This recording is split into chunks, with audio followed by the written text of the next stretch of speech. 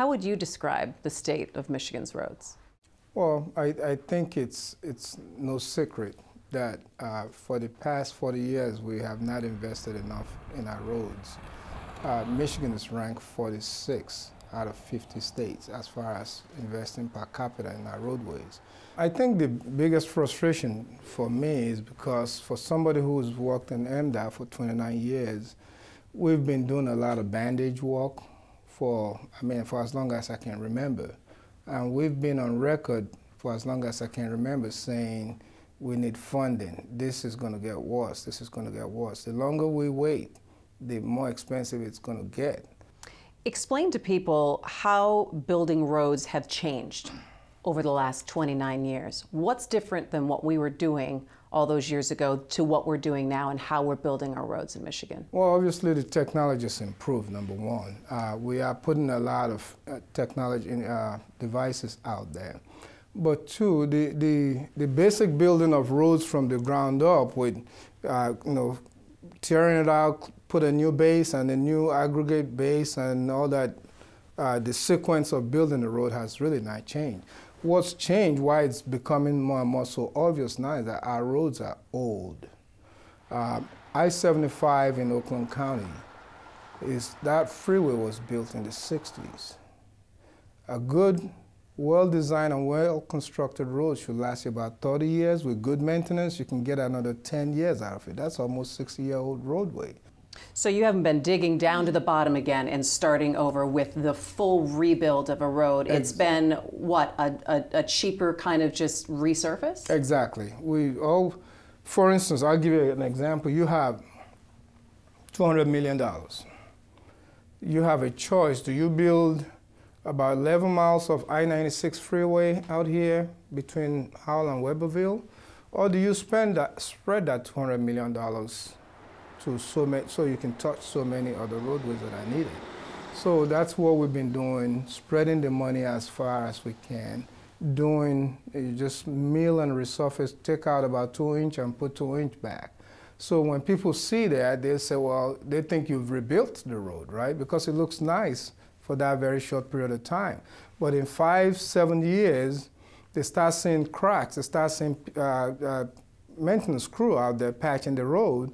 They start wondering, you just built this road. Is that the biggest complaint that you usually get from people saying, look, you already did 696, why are there 2 lanes closed back again and you guys are doing something like resurfacing? Exactly, and that's the key. What we've been trying to do is educate the public about this, that we really did not dig everything out and reconstruct it. There's the difference between reconstructing and resurfacing. So then people will wonder, all right, this gas tax that the governor is talking about, $2.5 billion.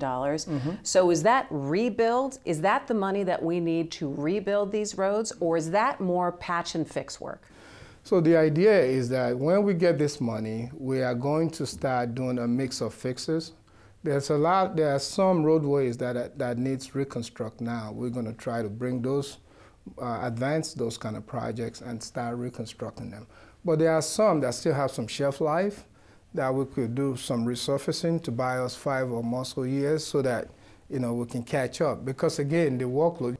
So is that enough? Is that dollar amount enough? Because we haven't even talked about bridges yet. And does that include bridges? Because we look and say there's some reports out saying that 10% of Michigan's bridges are in poor condition. That is correct. And they're in critical need of repair. That is correct. Does that include? Well, the governor, part of the governor's plan is to also, we've identified about 1,100 to 1,200 bridges all over the state right now.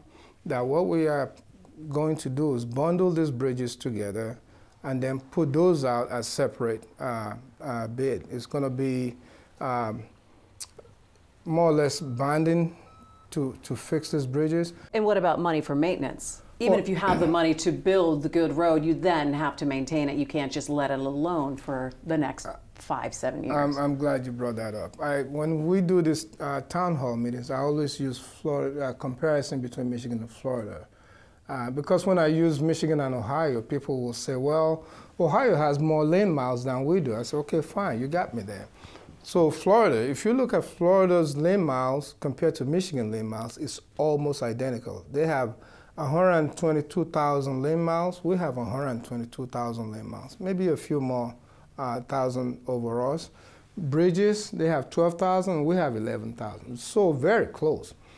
But the difference is that Florida spends $1 billion a year in maintenance of their road. We spend about $330 million. On maintenance? Maintenance. And I would say, objectively, we should be spending more than Florida because we have to plow snow, and we have to, salt and all that other stuff that we do here that they don't do. Obviously, they have hurricane, but even in the funding aspect, they spend about $6.1 billion a year. We only spend about 1.5 billion. It's a huge difference. And that's why the condition of our roadway is what it is out there. I'm sure you're hearing a lot in the town halls about trust and trusting that the government is spending people's tax monies to fix the road in the best way possible. Would you say that MDOT has been the most efficient in terms of fixing the roads with what resource that they've had?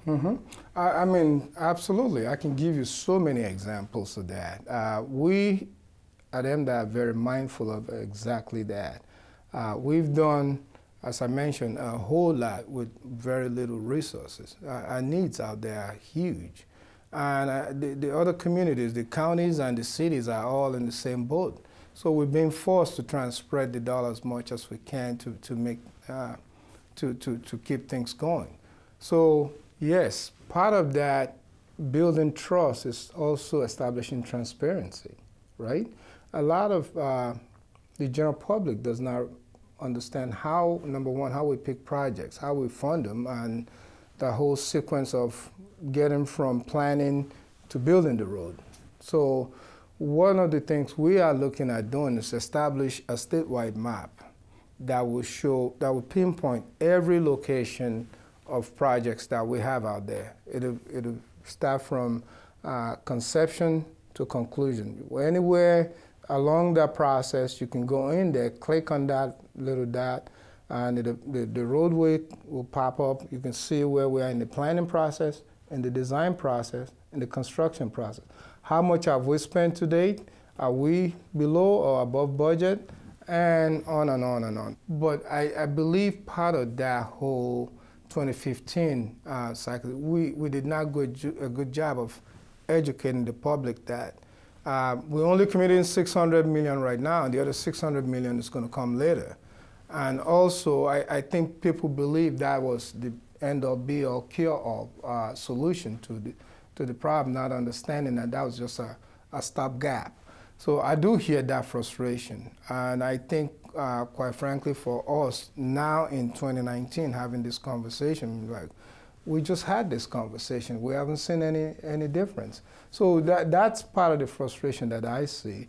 It's not so much that the governor's asking for 45 cents. It's okay. Even if we give you this money, we're going to see a difference, and I can understand that frustration as well.